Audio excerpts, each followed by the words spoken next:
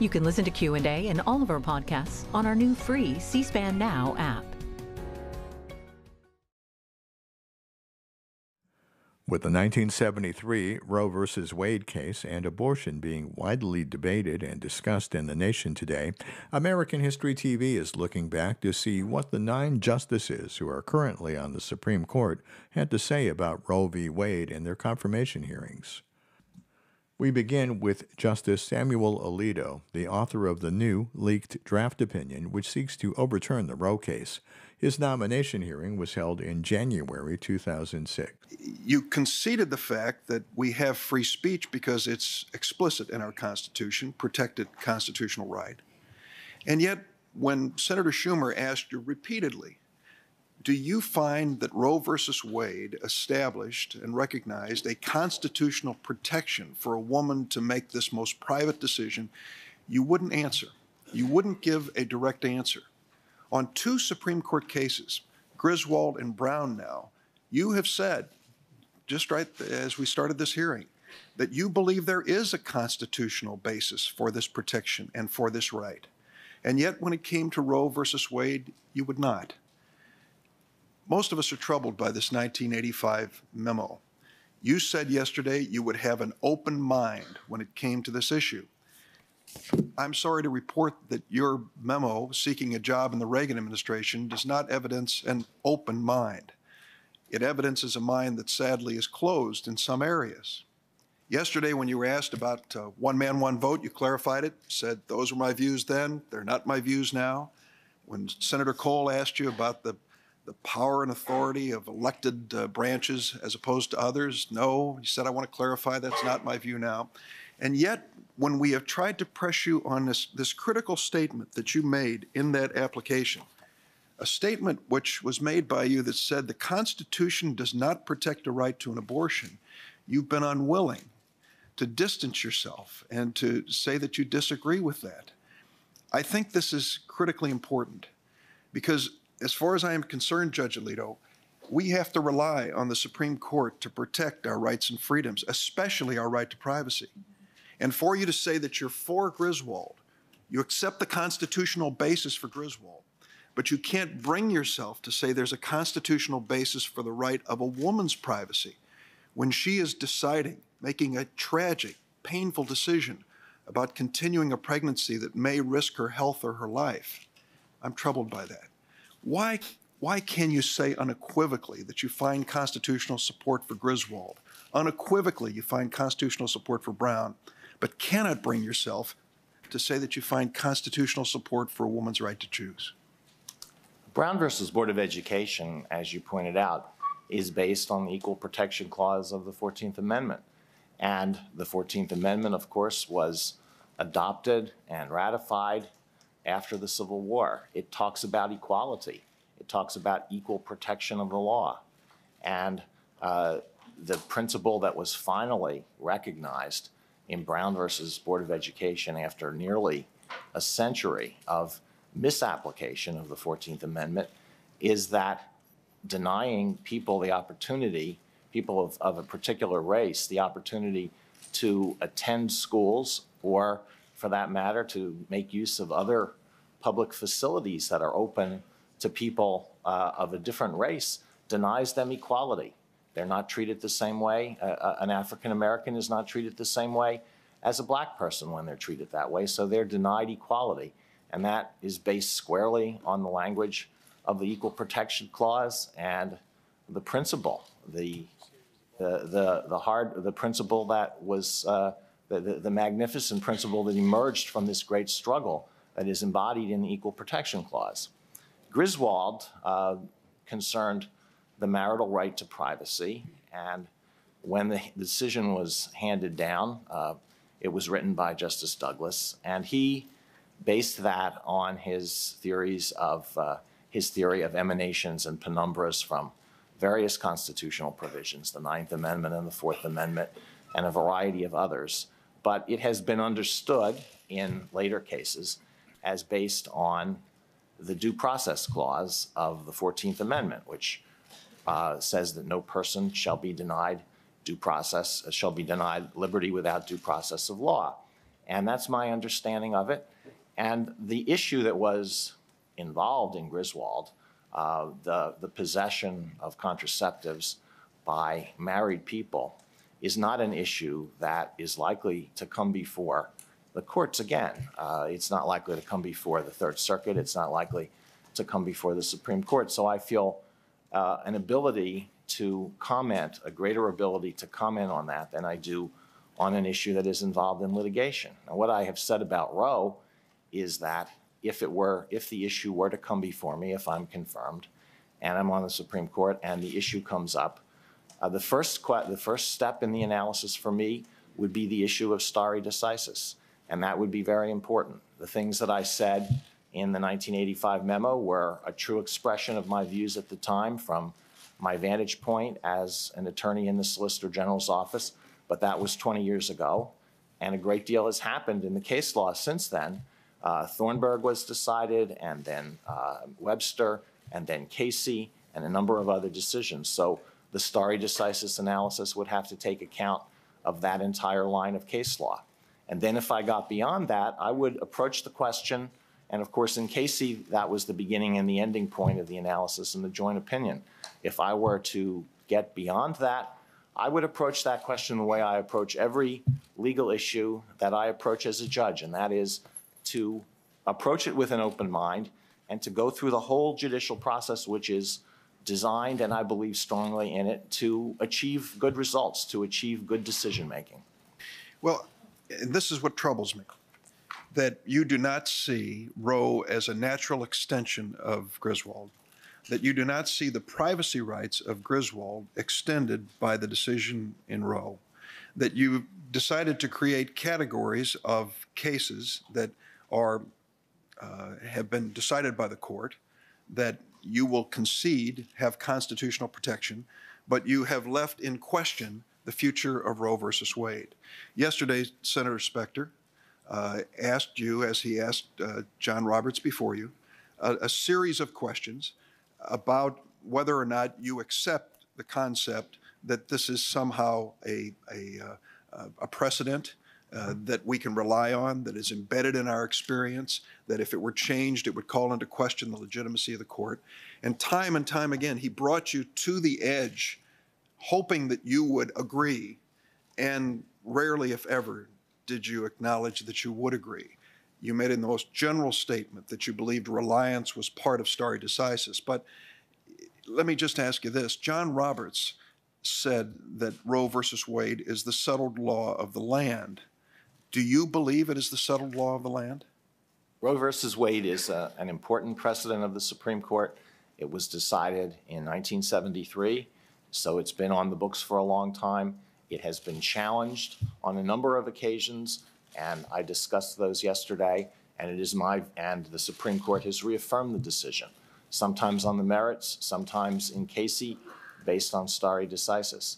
And I think that when a decision is challenged and it is reaffirmed, that strengthens its value as stare decisis for at least two reasons. First of all, the more often a decision is reaffirmed, the more people tend to rely on it. And secondly, I think stare decisis reflects the view that there is wisdom embedded in decisions that have been made by prior justices who take the same oath and are scholars and are conscientious. And when they examine a question and they reach a conclusion, I think that's entitled to considerable respect. And of course, the more times that happens, the more respect the decision is entitled to. And that's my view of that. So it's a very important precedent. Is it the settled law of the land?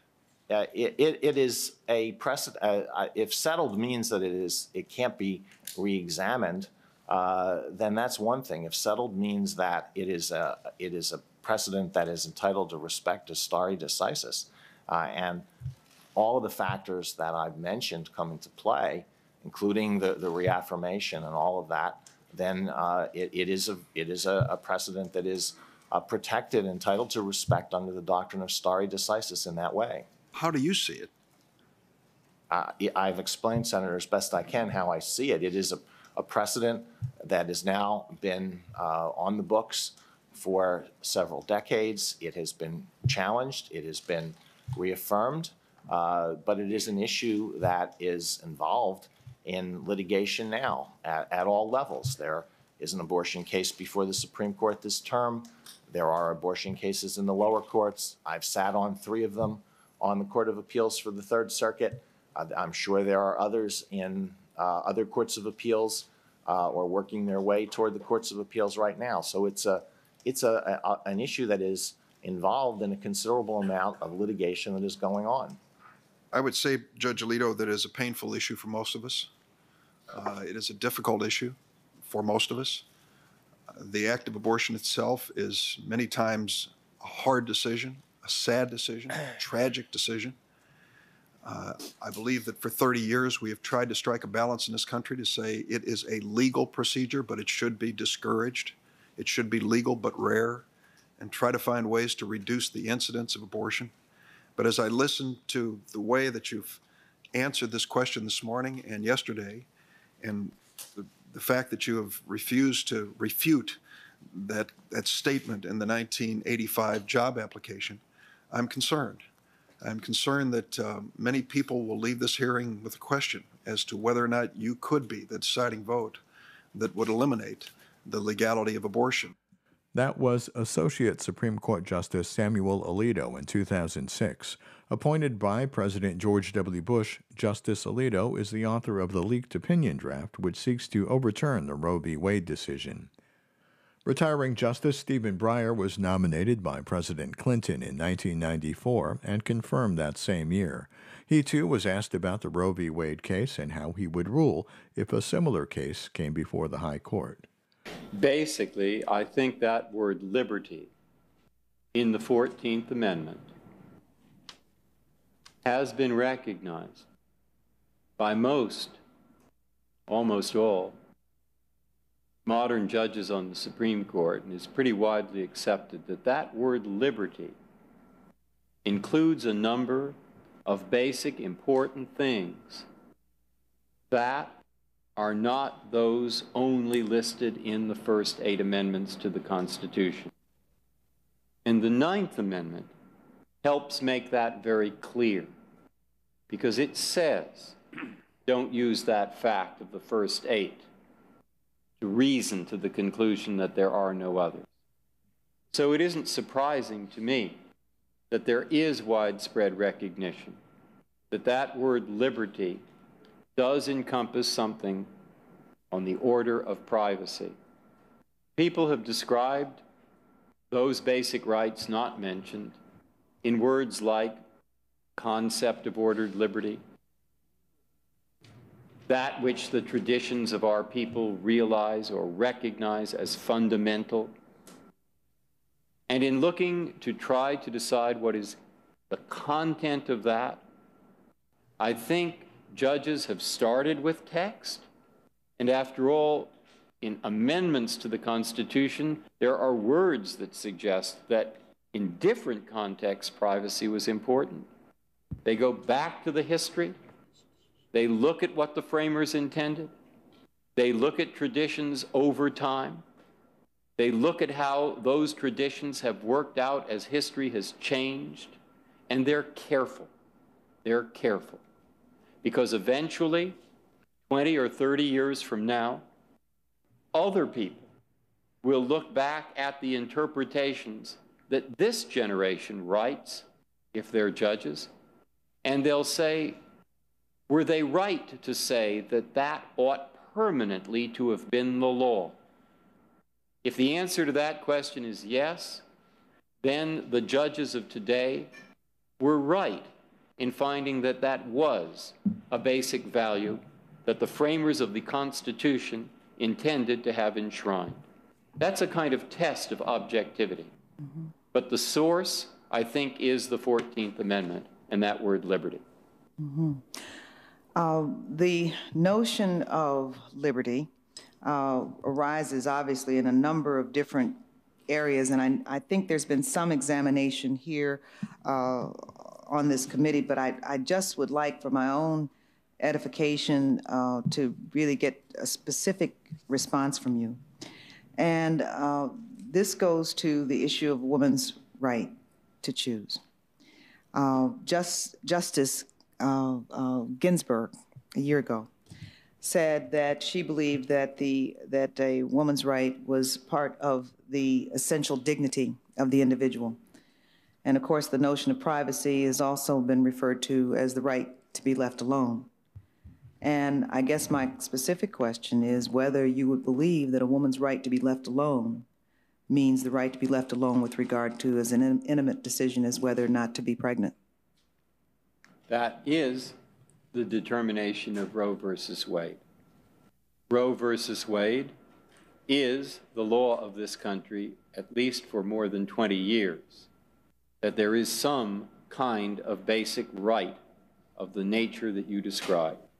Recently, the Supreme Court has reaffirmed that right in Casey versus Planned Parenthood. And so, in my opinion, that is settled law. And that was retiring Justice Stephen Breyer at his 1994 confirmation hearing discussing the legalities of abortion. Amy Coney Barrett is the newest justice currently on the court. She was nominated by President Trump in 2020 and confirmed on a close vote. A former law professor at Notre Dame, her religion and past writings were scrutinized in her nomination hearing. Here she is discussing the court and abortion. I think on that question, I'm going to invoke Justice Kagan's description, which I think is perfectly put. When she was in her confirmation hearing, she said that she was not going to grade precedent or give it a thumbs up or a thumbs down. And I think in an area where precedent continues to be pressed and litigated, as is true of Casey, it would be particularly, it would actually be wrong and a violation of the canons for me to do that as a sitting judge. So if I express a view on a precedent one way or another, whether I say I love it or I hate it, it signals to litigants that I might tilt one way or another in a pending case. So on something that is really a major cause with major effect on over half of the population of this country, who are women, after all, it's distressing not to get a straight answer. So let me try again. Do you agree with Justice Scalia's view that Roe was wrongly decided? Senator, I completely understand why you are asking the question, but again, I can't pre-commit or say, yes, I'm going in with some agenda, because I'm not. I don't have any agenda. I have no agenda to try to overrule Casey. I have an agenda to stick to the rule of law and decide cases as they come. Well, as a person, I don't know if you'll answer this one either. Do you agree with Justice Scalia's view that Roe can and should be overturned by the Supreme Court?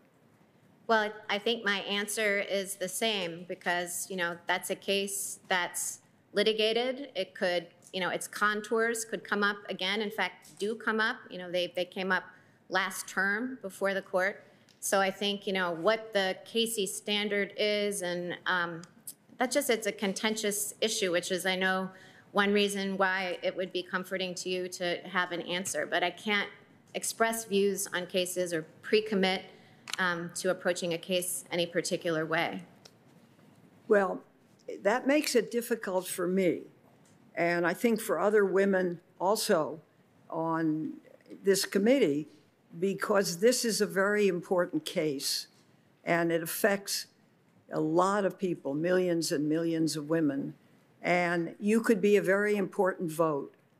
And I had hoped you would say, as a person, you've got a lovely family, you understand all the implications of family life.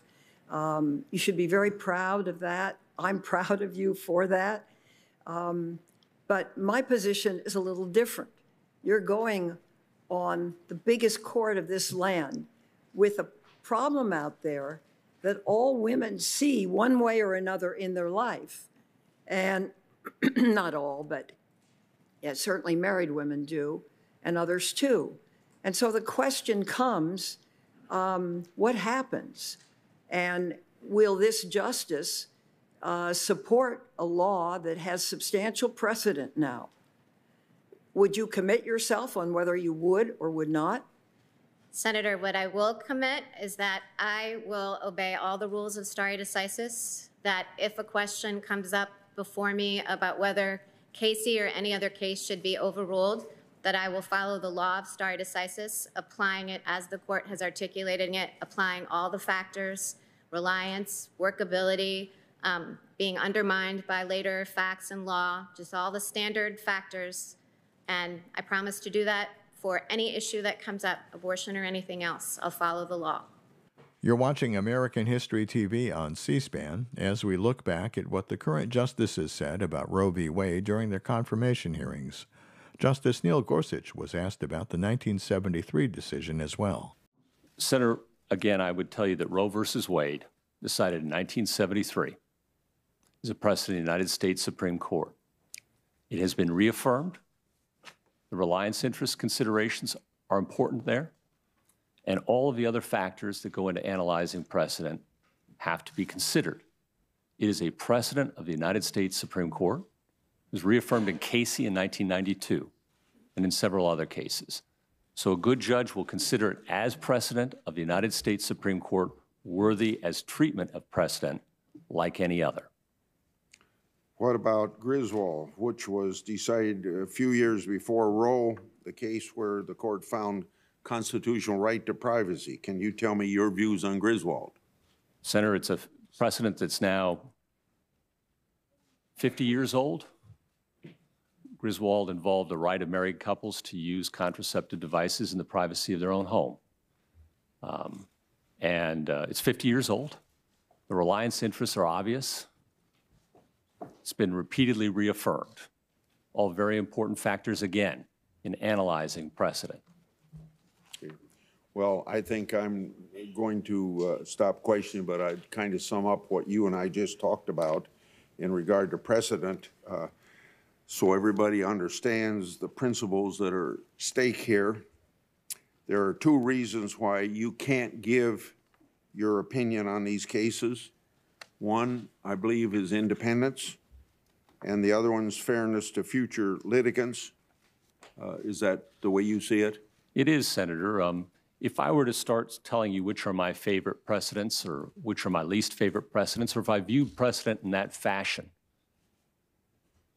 I would be tipping my hand and suggesting to litigants that I've already made up my mind about their cases. That's not a fair judge. I didn't want that kind of judge when I was a lawyer, and I don't want to be that kind of judge now. And I made a vow to myself I wouldn't be. That's the fairness problem. And then the independence problem. If it looks like I'm giving hints or previews or intimations about how I might rule, I think that's the beginning of the end of the independent judiciary. If judges have to make effectively campaign promises for confirmation. And respectfully, Senator, I haven't done that in this process, and I'm not about to start. Thank you. I'll yield back 8 seconds. Senator Feinstein. Thank you very much, Mr. Chair.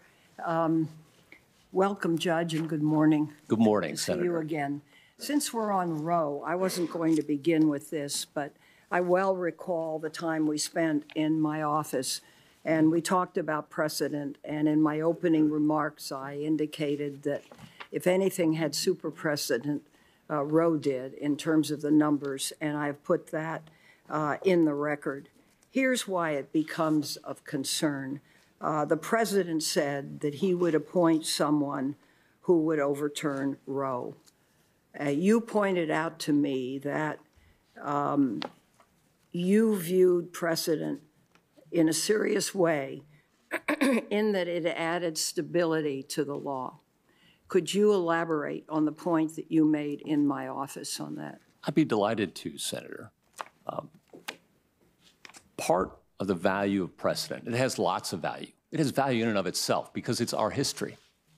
And our history has value intrinsically. But it also has an instrumental value in this sense.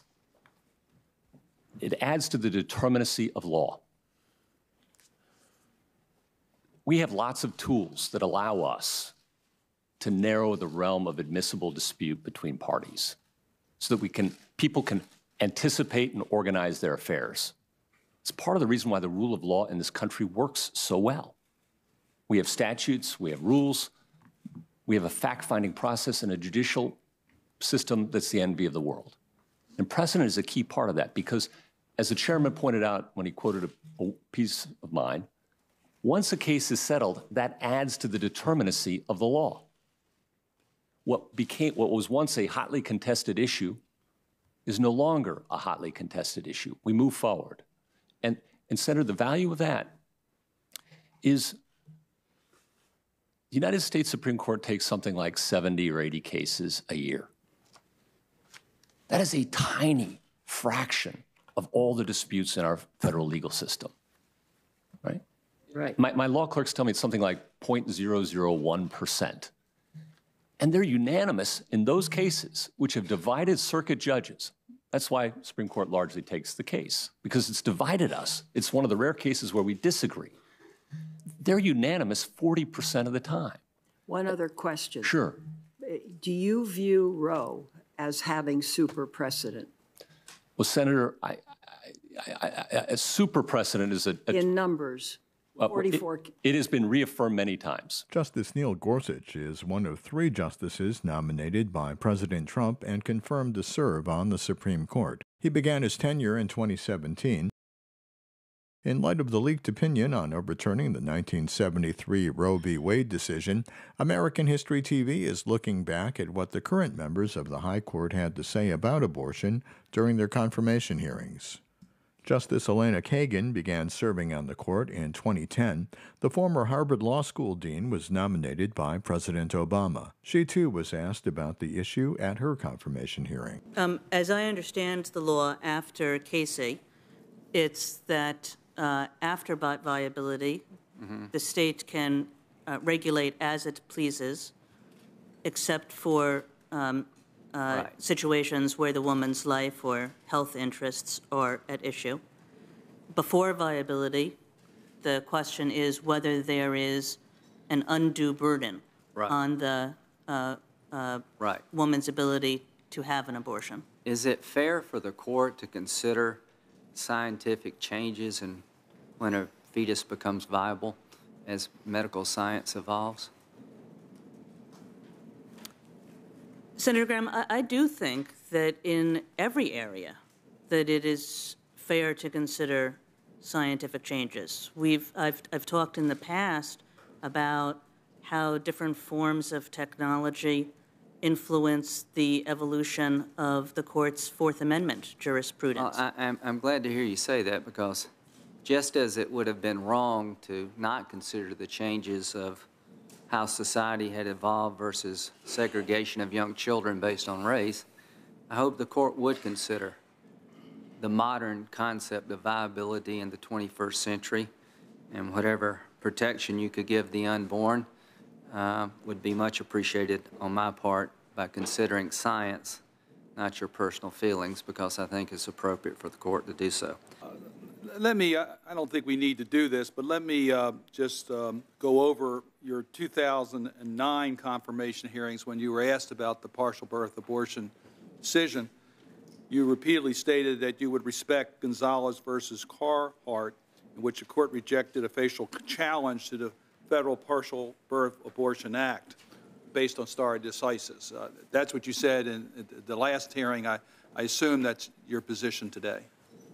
Absolutely, Senator Carhart, that the Gonzalez case is settled law, entitled to all the precedent of settled law going forward.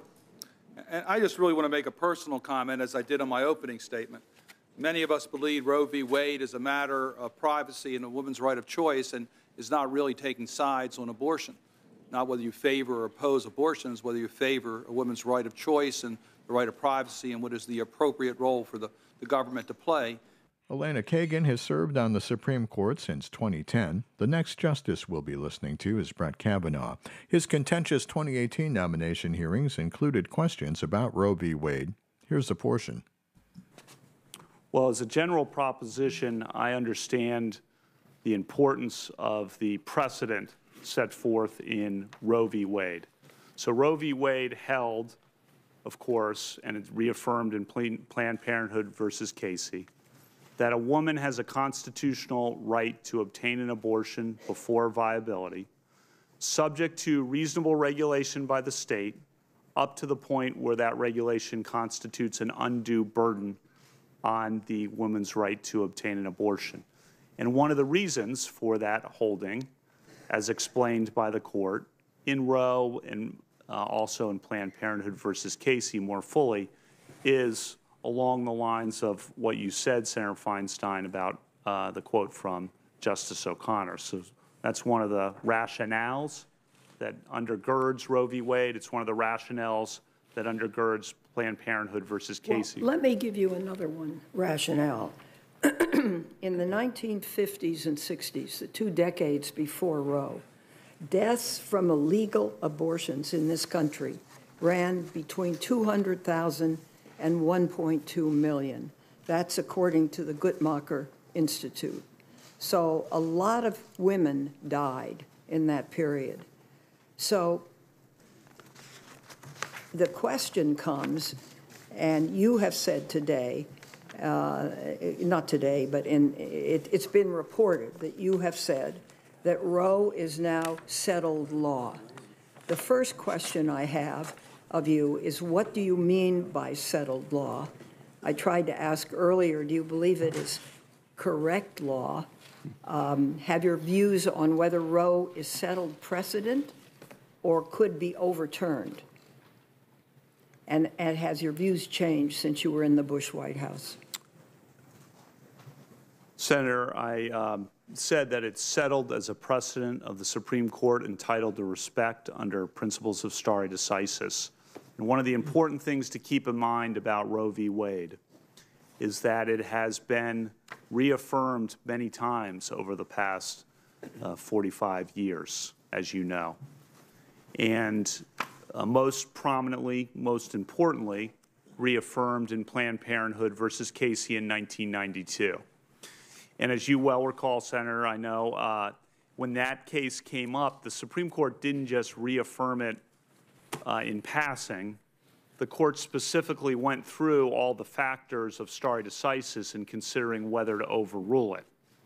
And the joint opinion of Justice Kennedy, Justice O'Connor, and Justice Souter at great length went through those factors. That was the question presented in the case. Could I interrupt you to say, since you mentioned stare decisis, and I sat on 9 of these hearings, and when the subject comes up, the person says, I will follow stare decisis, and they get confirmed, and then, of course, they don't. So I think knowing going into it how you make a judgment on these issues is really important to our vote as whether to support you or not, because I don't want to go back to those death totals in this country. And I truly believe that women should be able to control their own reproductive systems within, obviously, some concern for a viable fetus. Mm-hmm. And I understand your point of view on that, Senator, and I understand how passionate and how deeply people feel about this issue. I understand the importance of the issue. I understand the importance that people attach to the Roe v. Wade decision, to the Planned Parenthood versus Casey decision. I don't live in a bubble. I understand. I live in the real world. I understand the importance of the issue. Well, my staff just passed me a note. Let me read it to you because I think it's a good. Have your views about whether Roe is settled precedent changed since you were in the Bush White House? My yes or no? Well, I'll tell you what my views. I'm not sure what it's referring to about Bush White House, but I will tell you what my view right now is, which is this important precedent of the Supreme Court that's been reaffirmed many times, but then and this is the point I want to make that I think is important, Planned Parenthood versus Casey reaffirmed Roe and did so by considering the stare decisis factors. So Casey now becomes a precedent on precedent. It's not as if it's just a run-of-the-mill case that was decided and never been reconsidered, but Casey specifically reconsidered it, applied the stare decisis factors, and decided to reaffirm it. That makes Casey a precedent on precedent. Another example of that, because you might say, are there other cases like that, is Miranda.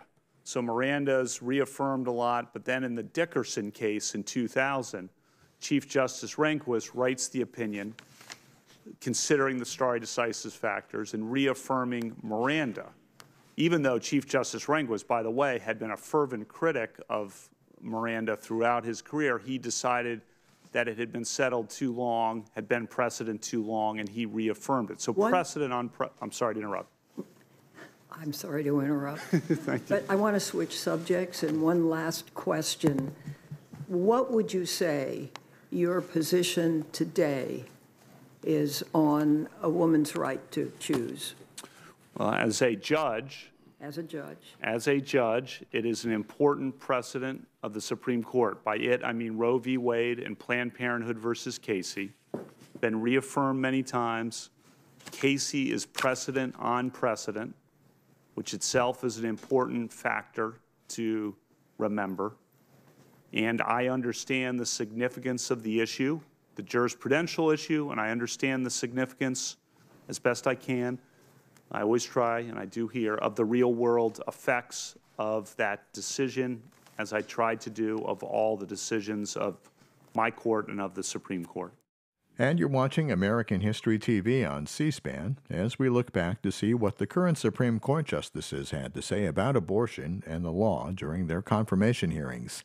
Chief Justice John Roberts has served on the court since 2005. The George W. Bush nominee had this to say when asked about the 1973 Roe v. Wade decision. Well, Senator, the importance of settled expectations in the application of stare decisis is a very important consideration. That was emphasized in the Casey opinion, but also in other opinions outside that area of the law. The principles of stare decisis look at a number of factors. Settled expectations, one of them, as you mentioned, whether or not particular precedents have proven to be unworkable is another consideration on the other side. Whether the doctrinal bases of a decision have been eroded by subsequent developments. For example, if you have a case in which there are 3 precedents that lead and support that result, and in the intervening period, 2 of them have been overruled, that may be a basis for reconsidering the prior precedent. But there's no doctrinal basis erosion in Roe, is there, Well, Roberts? I feel the need to stay away from a discussion of particular cases. I'm happy to discuss the principles of stare decisis, and the court has developed a series of precedents on precedent, if you will. They have a number of cases talking about how this principle should be applied. And as you emphasized in Casey, they focused on settled expectations. They also looked at the workability and the erosion of precedents. The erosion of precedent, I think, figured more prominently in the court's discussion in the Lawrence case, for example, but it is one of the factors that is looked at on the other side of the balance. Well, do you see any erosion of precedent as to Roe? Well, again, I think I should stay away from discussions of particular issues that are likely to come before the court again. And in the area of abortion, there are cases on the court's docket, of course. It is an issue that does come before the court. So while I'm happy to talk about stare decisis and the importance of precedent, I don't think I should get into the application of those principles in a particular area. Well, Judge Roberts, I don't know that we're dealing with any specific issue. If when you mention, and you brought the term up, erosion of precedent, whether you see that as a factor in the application of stare decisis or expectations, for example, on the citation I quoted from Casey versus Planned Parenthood. Well, in the particular case of Roe, obviously you had the Casey decision in 92 or 93. 92? 92, in which they went through the various factors on stare decisis and reaffirmed the central holding in Roe while revisiting the trimester framework and the substituting the undue burden analysis for the strict scrutiny. So as of 92, you had a reaffirmation of the central holding in Roe. That decision, that application of the principles of stare decisis is, of course, itself a precedent that would be entitled to respect under those principles. The joint opinion then goes on after the statement as to sexual activity to come to the core issue about women being able to plan their lives. Quote, the joint opinion says, the ability of women to participate equally in the economic and social life of the nation has been facilitated by their ability to control their reproductive lives.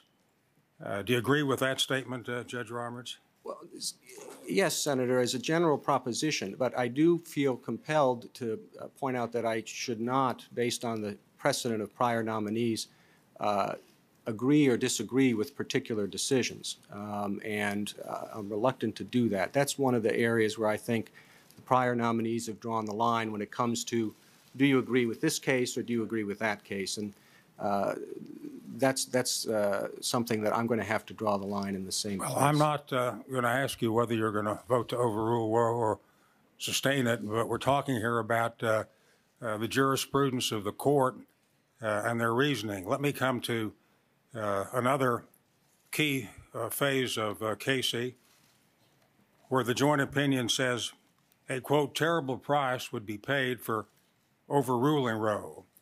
It would seriously weaken the court's capacity to exercise the judicial power and to function as the Supreme Court of the nation dedicated to the rule of law. Now, this moves away from the specific holding and goes to a much broader jurisprudential point, really raising the issue of whether there would be a recognition of the court's authority.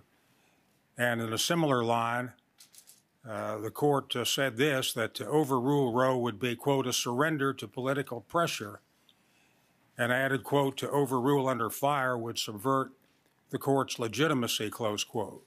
So in these statements on Casey, you're really going beyond the holding. You're going to the legitimacy and authority of the court.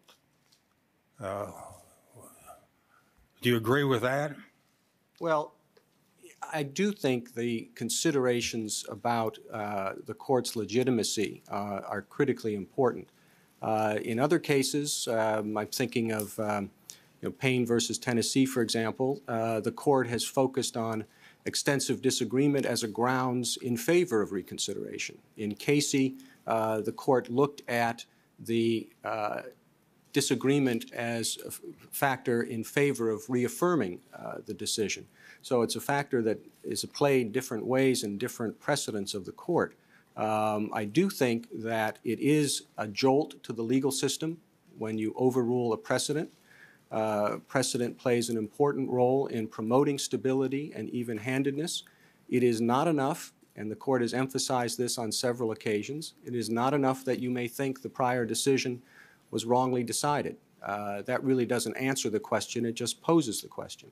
And you do look at these other factors, like settled expectations, like the legitimacy of the court, like whether a particular precedent is workable or not, whether a precedent has been eroded by subsequent developments. All of those factors go into the determination of whether to revisit a precedent under the principles of stare decisis. A jolt to the legal system, a movement against stability. One of the Roberts doctrines. If a overruling of a prior precedent is a jolt to the legal system, it is inconsistent with principles of stability. Go ahead. I was just going to say the principles of stare decisis recognize that there are situations when that's a price that has to be paid. Obviously, Brown versus Board of Education is a leading example, overruling Plessy versus Ferguson. The West Coast Hotel case, overruling the Lochner era decisions. Those were, to a certain extent, jolts to the legal system, and the arguments against them had a lot to do with stability and predictability. But the other arguments, that intervening precedents had eroded the authority of those cases, that those precedents that were overruled had proved unworkable, carried the day in those cases. One final citation from the joint opinion in Roe. Quote, after nearly 20 years of litigation in Roe's wake, we are satisfied that the immediate question is not the soundness of Roe's resolution of the issue, but the precedential force that must be accorded to its holding. Do you think the joint opinion is correct in elevating precedential force even above the specific holding of the case? That is the general approach when you're considering stare decisis. It's the notion that it's not enough that you might think that the precedent is flawed, that there are other considerations that enter into the calculus that have to be taken into account. The values of respect for precedent, even-handedness, predictability, stability, the considerations on the other side, whether a precedent you think may be flawed is workable or not workable, whether it's been eroded. So to the extent that the statement is making the basic point that it's not enough that you might think the precedent is flawed to justify revisiting it, I do agree with that. And that was a portion of what Chief Justice Roberts had to say about abortion and the law during his 2005 confirmation hearing. Next up, President Obama's 2009 nominee, Sonia Sotomayor. Here's some of what she had to say about the issue. The court's decision in Planned Parenthood versus Casey reaffirmed the core holding of Roe. That is the precedent of the court and settled in terms of the holding of the court. Do you agree with Justices Souter, O'Connor, and Kennedy in their opinion in Casey, which reaffirmed the core holding in Roe? As I said, Casey reaffirmed the holding in Roe. That is the Supreme Court's settled interpretation of what the core holding is and its reaffirmance of it. All right. So let me ask you, in a difficult area of the law, a question. The Supreme Court has decided on more than 7 occasions that the law cannot put a woman's health at risk. It said it in Roe in 73, in Danforth in 76, in Planned Parenthood in 83, in Thornburg in 86, in Casey in 92, in Carhart in 2000, and in Ayotte in 2006. With both Justices Roberts and Alito on the court, however, this rule seems to have changed because in 2007, in Carhart 2, the court essentially removed this basic constitutional right from women. Now, here's my question. When there are multiple precedents and a question arises, are all the previous decisions discarded, or should the court re-examine all the cases on point? It's somewhat difficult to answer that question because before the court in any one case is this particular factual situation. And so how the court's precedents apply to that unique factual situation, because often what comes before the court is something that's different than its prior decision. Not always, but often. In the Carhart case, the court looked to its precedents, and as I understood that case, it was deciding a different question, which was whether there were other means, safer means, and equally effective means for a woman to exercise her right than the procedure at issue in that case. That was, I don't believe, a rejection of its prior precedents. Its prior precedents are still the precedents of the court. The health and welfare of a woman must be a compelling consideration. So you believe that the health of the woman still exists? It is as a part. You mentioned many cases. It has been a part of the court's jurisprudence and a part of its precedents. Those precedents must be given deference in any situation that arises before the court. And that was Justice Sonia Sotomayor responding to questions about Roe v. Wade during her 2009 confirmation hearing in the Senate. A reminder that all confirmation hearings in their entirety are available to watch online at cspan.org. Clarence Thomas is the longest-serving justice on the court today. Nominated by President George H.W. Bush, Justice Thomas began serving in 1991. His nomination process, of course, was one of the most contentious and closely followed in history. The issue of abortion and the law came up. Here's Justice Thomas. And I think we all feel strongly in this country about our privacy. I do.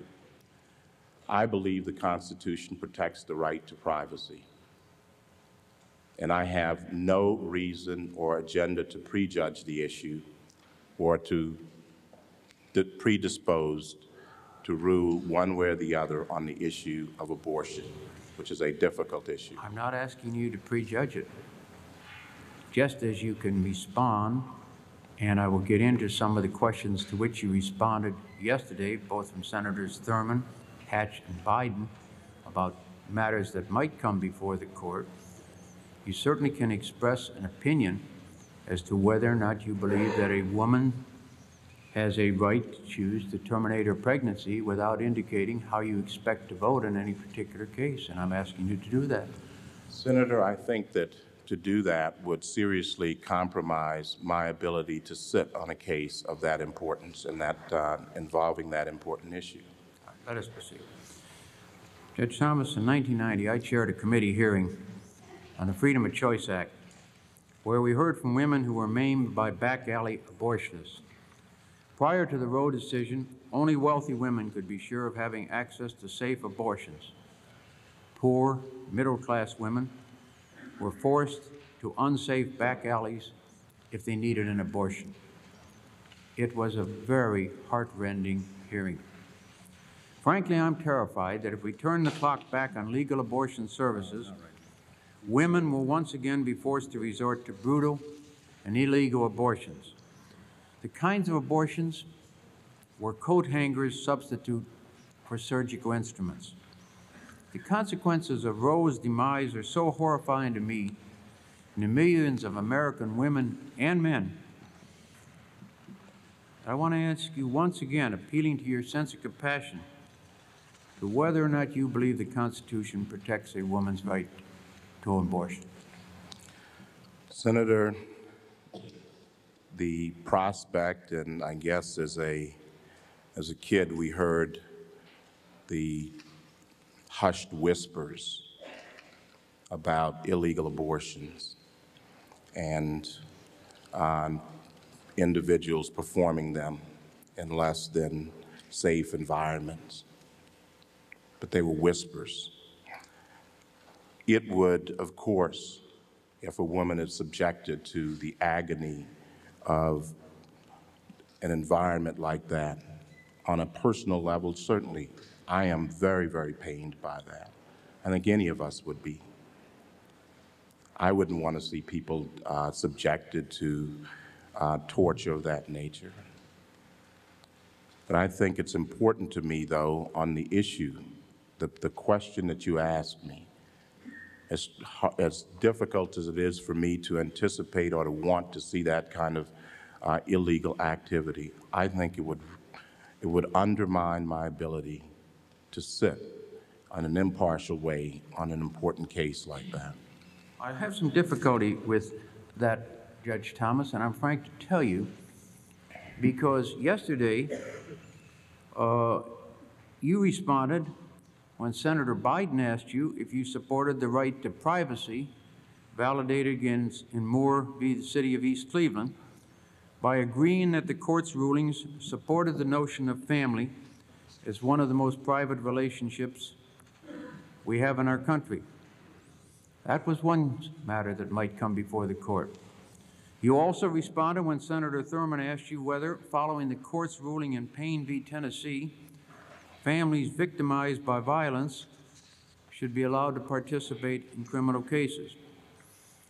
You went on to respond by indicating that the court had recently considered that matter, and you expressed concern that such participation could undermine the validity of the process. You also responded to Senator Thurmond's questions about the validity of placing limits on appeals in death penalty cases, the fairness of the sentencing guidelines, which was another one of his questions, and the good faith exception to the exclusionary rule, which was another one of his questions.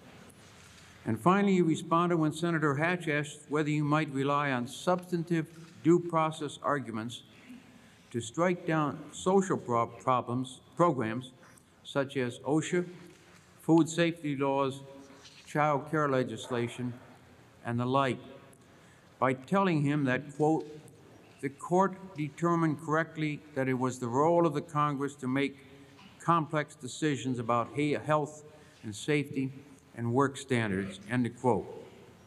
Now, all of those issues could come before the court again, just as the Roe v. Wade matter might come before the court again. So my question about whether the Constitution protects a woman's right to choose is frankly not one bit different from the types of questions that you willingly answered yesterday from other members of this committee. And that's a look at what the current 9 justices on the Supreme Court had to say about abortion and the law. A reminder that all Supreme Court nomination hearings in their entirety are available to watch online anytime at cspan.org. Vanderbilt University professor Michael Eric Dyson discussed his book, Entertainment